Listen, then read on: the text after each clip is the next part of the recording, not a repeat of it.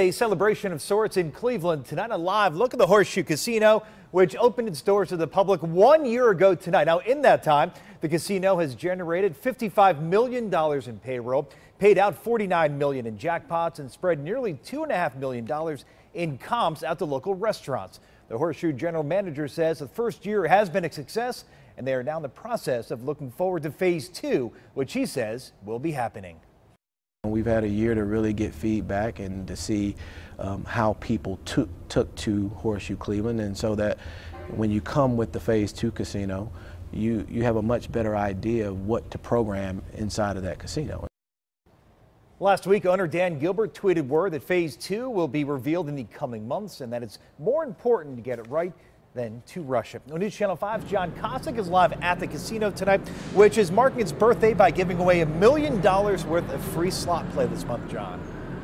That's right, Chris. That prize to be awarded later this month. And earlier tonight at 6, we introduced you to a local guy who won an Aston Martin in a similar contest last fall. But tonight, we wanted you to meet a retired school administrator who found himself staring at a $100,000 blackjack jackpot.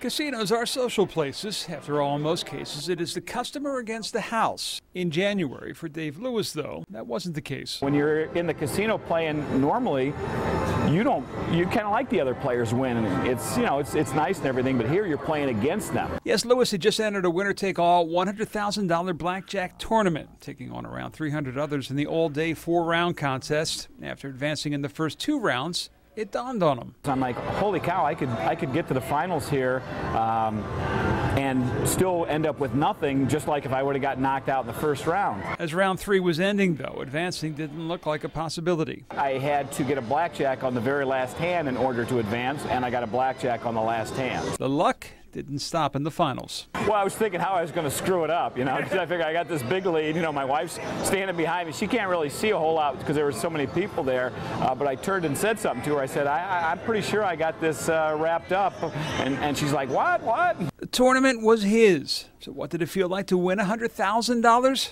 He doesn't know. Before the last round, the finalists made a pact. The guys and I, we stepped aside, we chopped it up a little bit. We took the first 50 and said the winner gets the 50, and then the other 50 we each take 10 out of it. So I ended up getting about 60 grand out of it. It's just nice to know that something, maybe the things you put on the back burner you could afford to do now.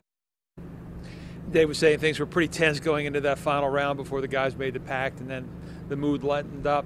One of the names we didn't mention in the divvying up of the pot, though, Uncle Sam, he got a sizable chunk, Dave says. Reporting live at the Horseshoe Casino, John Cossack, News Channel 5.